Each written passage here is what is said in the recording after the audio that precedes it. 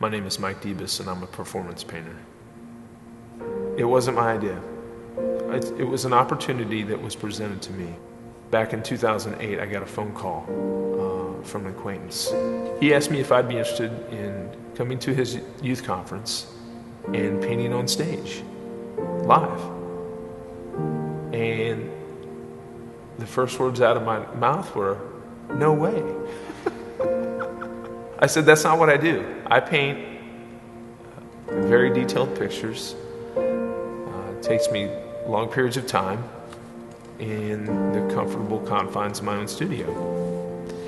Well, over the course of the next few weeks, there was just something pulling at me.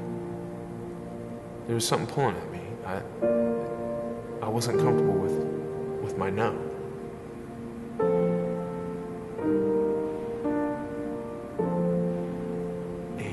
There's something just telling me that I had to do this.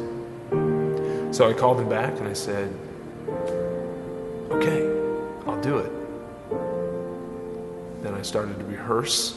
I found an image that I liked, that I was drawn to, and I began to make it into my own work. The day of the event came. I was a nervous wreck. But of course I went through with it, and people loved it. They loved it. It was exhilarating for me.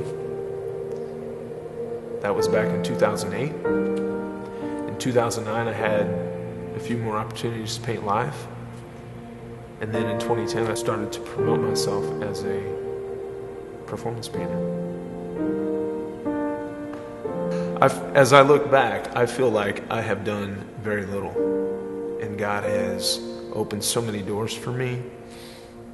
One prayer that I consistently pray is, open the doors and pull back the curtains to what you have in store for me.